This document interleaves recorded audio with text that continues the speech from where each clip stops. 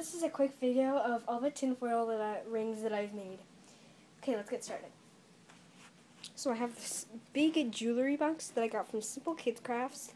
I actually did paper and it's more roomy. They did a matchbox, so that would work better, I guess, but I used paper because I didn't have a lot of matchboxes.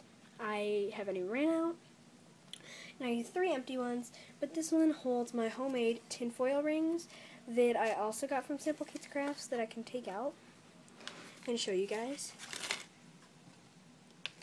Alright, so the first ring here that I see is a blue tinfoil ring. I might make a video on how to make these, otherwise you can just go check out Simple Kids Crafts, how to make your homemade rings. That's the blue one.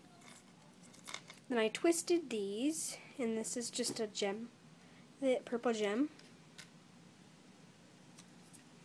And an orange heart. A pink bead one. These I didn't twist. This is really cute because I've never seen it before, and it's just like square. This one's also blue. This is really, really cute. Then I have this small little like gem pink bead. This flower bead, or I mean heart bead. Flower bead. Another flower bead. Purple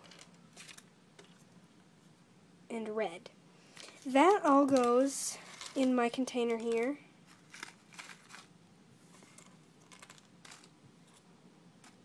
And they fit in this little slot. So don't forget to rate, comment, subscribe, guys. Thanks for watching, guys. Bye.